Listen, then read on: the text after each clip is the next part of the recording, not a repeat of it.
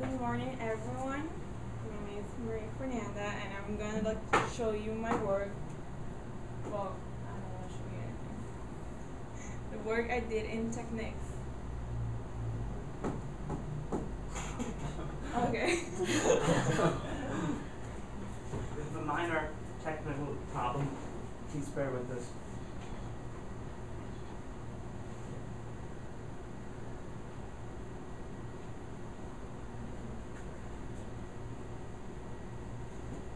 Okay.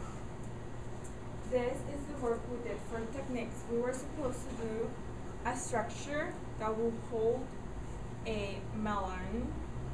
Well, it was actually supposed to be a watermelon, but the sticks are so they don't have the right size to hold something like that.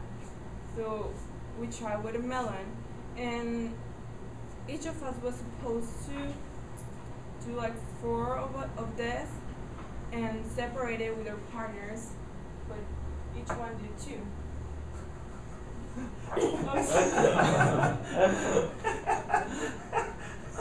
Okay. I'm sorry. No, that's funny. Go on. Okay, this is the first one I did. We were supposed to draw, and then with those drawings, we do something we saw in the drawings.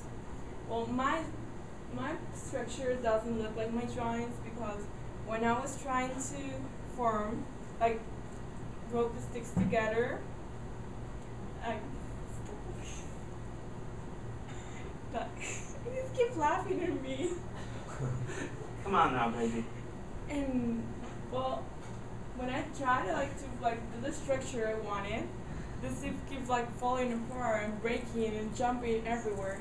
So I started doing the ropes and forming a structure. There, that way. Yes. You think the structure won't hold more because it's so going all the ways, but it actually holds it. The only problem was that it will bend a little bit when going this way, but I try to fix it with putting this on so it will hold the weight. So whenever I put the melon in, it will not bend this way.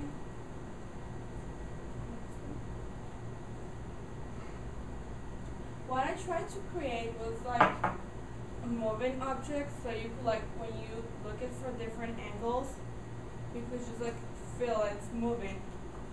But they have so many sticks that you cannot actually see that. So what I'm trying to do is be taking sticks that are not important because every time you put a stick, there's other one that stops being important.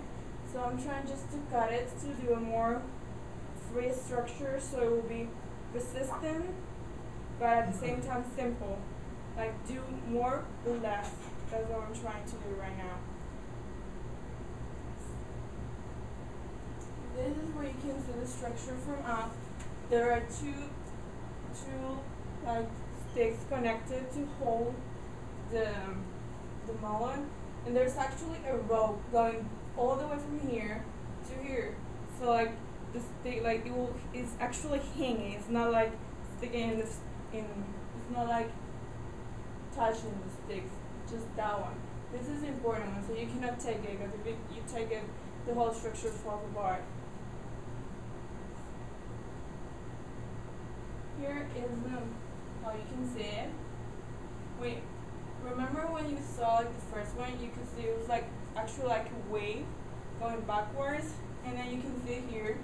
If you change your angle of viewing, it's the wave is going this way, like a spiral.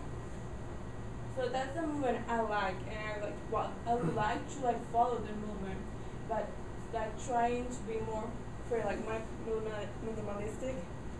Actually, my professor told me it would be a good idea to look at some work of Santiago Calatrava, and the other day we were in a lecture, and we saw a presentation of some of his work, and some of tension and comprehension. So he told me I should apply those and like start cutting the sticks to see how can I force my structure to like use less sticks, but it still holds on. There's like a little more code in here. This is the second one. It kind of looks like the first one, but it's like different. It's like smaller. The other one was like, it had like a bigger base, and this one's like a smaller one. And I tried to use that triangle. In last one it had like a like square from the base, and this one has a triangle. And look, it's more resistant, but it's like it still bends a little bit. That's my only problem right now. I need to solve the bending. And actually, when I changed the structure, my whole like here it changed also. And I didn't use rope in here because there was no space to the rope. So what I did was like try to connect sticks to form a base and put the melon in it, but it didn't work. They were like, I put the melon and would like hold it for like 5 minutes, and there you could see the rope start falling apart, like starting to lose. So like it works, but it is not resistance, and what we need is resistance. Because no matter how beautiful it is, if it's not resistant, it's not working. So it's like, no. Here you can see like how it's like less sticks, but still like it's the same structure with less stick in here, still hold it but not consistent. So this is gonna fall apart. It's not gonna hold the melon. And the whole point of the assignment is to hold the melon. No, it's not pretty. It doesn't care as long as it holds the melon. You like got the assignment right. But right now it's like no, I'm like halfway there. So I need to keep like trying to do like what I want, but still make it like work. So like that's my presentation. I hope I didn't bluff, and thank you for your time. How about questions? One question that I have is, how does this relate to slope? No, that's design work. Okay. This is techniques. Okay. Well, that's good. I'm sorry, I didn't say what I should have said that. In your studio, like, did professor say you can use like glue or something? No, he said we couldn't use glue. So you just Yeah, we have to use rope. Like like my fingers after doing so many strings were like this. I couldn't move them. Because he said like the glue was only necessary when the points were not going to change. And right here we're trying to figure out a structure so we cannot stick them together.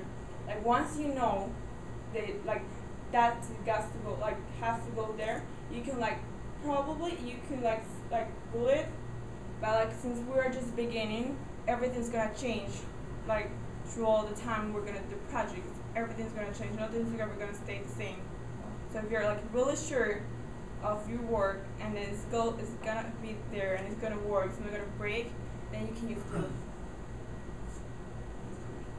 Anything else? Like you said one word wrong, still said attention and comprehension, right? Compression? Yeah, it's compression. I'm sorry. It's like they're so like alike. I'm sorry. Alrighty. So well done. Thank you. Plus, we can turn this off. Please take a seat. What was the word that you got wrong?